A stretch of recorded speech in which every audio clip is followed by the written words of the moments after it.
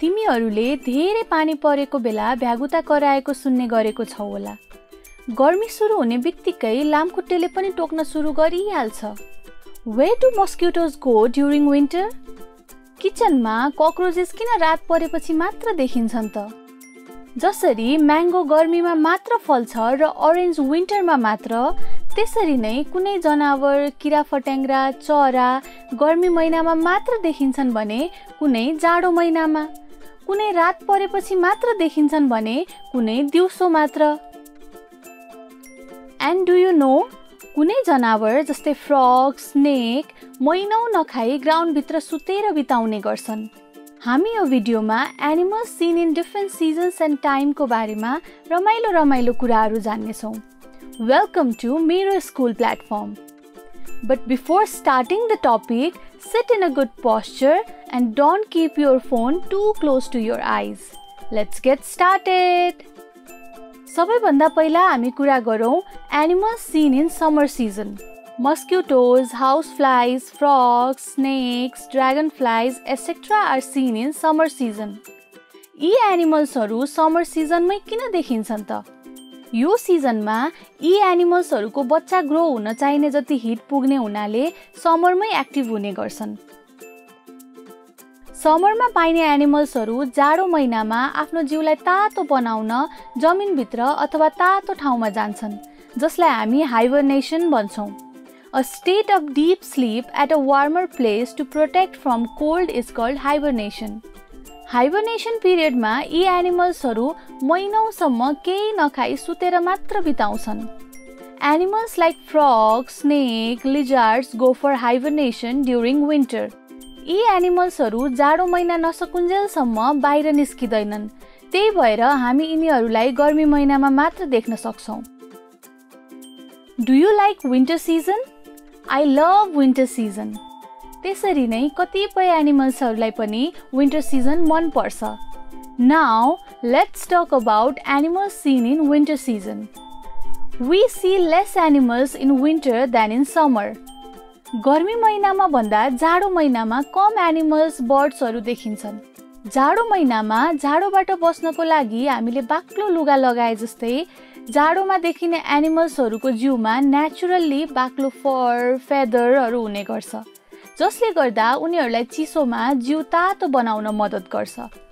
Penguins, sheep, duck, yak are some of the animals which favors cold places. Penguin, sheep, duck, yak जस्ता एनिमल्सहरूलाई चिसो ठाउँ मन पर्छ। But yak and penguin are only seen in snowy region.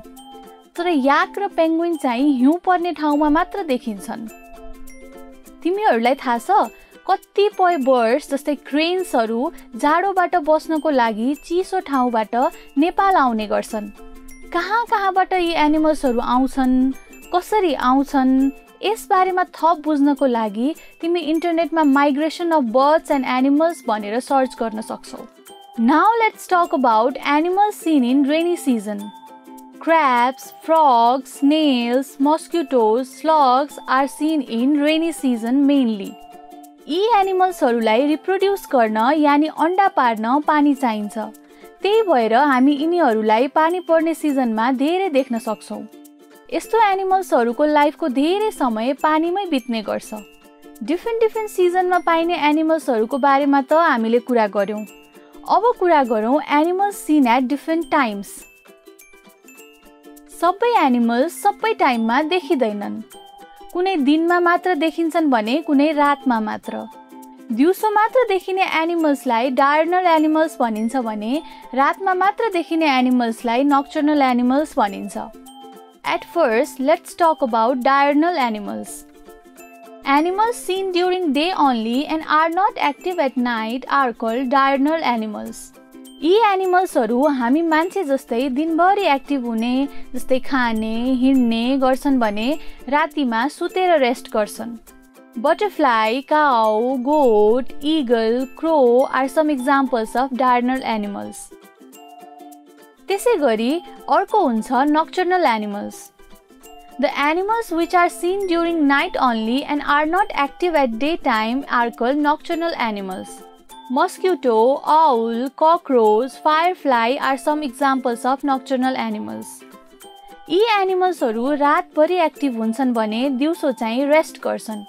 तिमीहरूलाई थाहा छ, उल्लुले दिउँसोमा आँखा देख्न सक्दैन नि। राति मात्र आँखा देख्ने हुनाले यो रातिमा मात्र एक्टिभ हुने गर्छ। Finally, we are at the end of this video. यस भिडियोमा हामीले different animals seen in different season and different टाइमको बारेमा बुझ्यौं र अरु थुप्रै नयाँ कुराहरू जान्यौं। We learned so many new terms like hibernation, diurnal, nocturnal and many more. Let's recall about them one by one. Animals seen in summer: mosquito, frog, snake. Animals seen in winter: sheep, yak, penguin. Animals seen at daytime: cow, butterfly, crow. Animals seen at night: mosquito, owl, cockroach.